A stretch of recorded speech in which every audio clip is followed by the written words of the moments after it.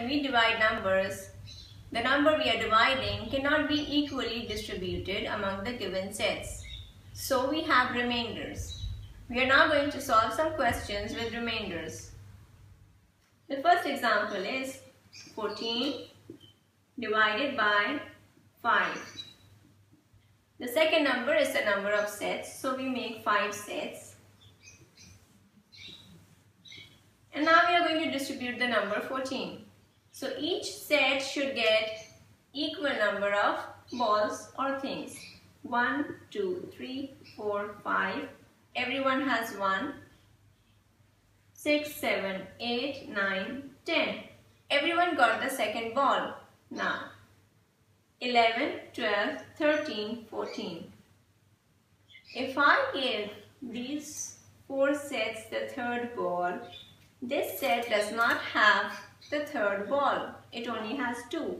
And this is unequal distribution. So we cannot give these 4 sets the third ball also.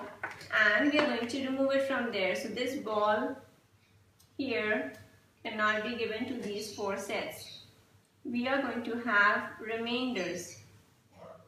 These 4 balls are going to be remainders because if we distribute them, it's going to be unequal distribution. And division means equal distribution. So each set should have the same number of objects. The set size should be equal. 14 divided by 5. The answer is 2. Each set has 2. The remainder is 4 balls or 4 objects. 10 divided by 3. We are going to make 3 sets. We are now going to distribute the number 10 equally. 1, 2, 3, 4, 5, 6, 7, 8, 9, 10. Again, if you look carefully, this set has 4 objects. This set has 3, this set has 3. If we give the first set the 4th object, it's going to be unequal and unfair for these 2 sets.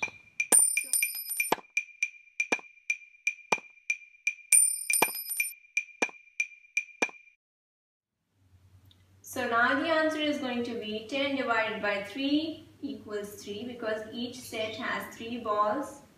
And the remainder is 1. That's the one object that's remaining. We could not distribute it because it would make the division unequal. We are now going to solve problem sums that have remainders. Normally, these problem sums will have the word remain or left. Let's read the first one. Sarah has 19 coins to put in 2 charity boxes equally. How many coins will she put in each box? How many will remain? When we see how many will remain, it means that there are going to be some remainders and we need to be very careful when we are distributing. So we make sure the distribution is equal. The question is 19 divided by 2 because there are 2 charity boxes. So we draw the 2 charity boxes here. Now we are going to distribute the number 19 equally. 1, 2, 3, 4, 5, 6, 7, 8, 9, 10, 11, 12, 13, 14, 15, 16, 17, 18. If I give 19th coin here, it's going to be unequal because we don't have another coin for this box.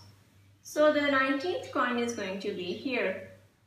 We need to check if the distribution is equal and if both the boxes have equal number of coins.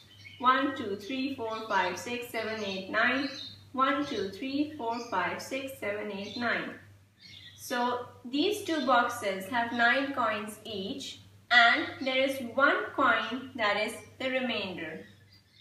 9 and the remainder is 1. Let's solve the second question. Pass 30 cards among 4 adults equally. How many will each adult get? How many cards will be left? So the question is 30 divided by 4 And we need to find out how many cards each adult is going to get and how many are going to remain. And now we need to distribute 30 equally.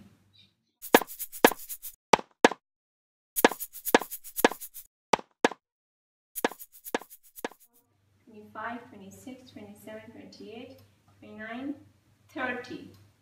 I don't have 31 and 32 to give to these two people. So I cannot give the first two people the cards as well.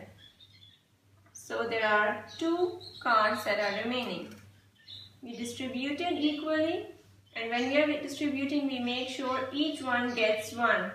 When we came to 28 here, 29 and 30.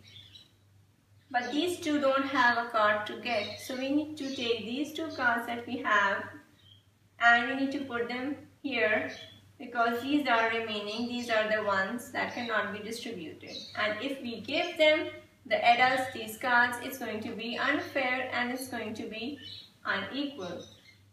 So the answer to this question is 1, 2, 3, 4, 5, 6, 7. 7 cards and the remainder is 2 cards. So the 2 cards are remaining. The farmer has to give away 13 apples to his 5 horses. So we have 13 apples and we have 5 horses. How many apples will each horse get? How many will remain? So we are going to draw the 5 horses and now we are going to distribute the 13 apples. We need to make sure we are distributing them equally. 1, 2, 3, 4, 5. Everyone gets 1. 6, 7, 8, 9, 10. Again, everyone gets the second apple. Now, we are already at 10. 11, 12, 13. These two don't have the third apple. So we cannot give the first 3 horses the third apple and we need to erase that.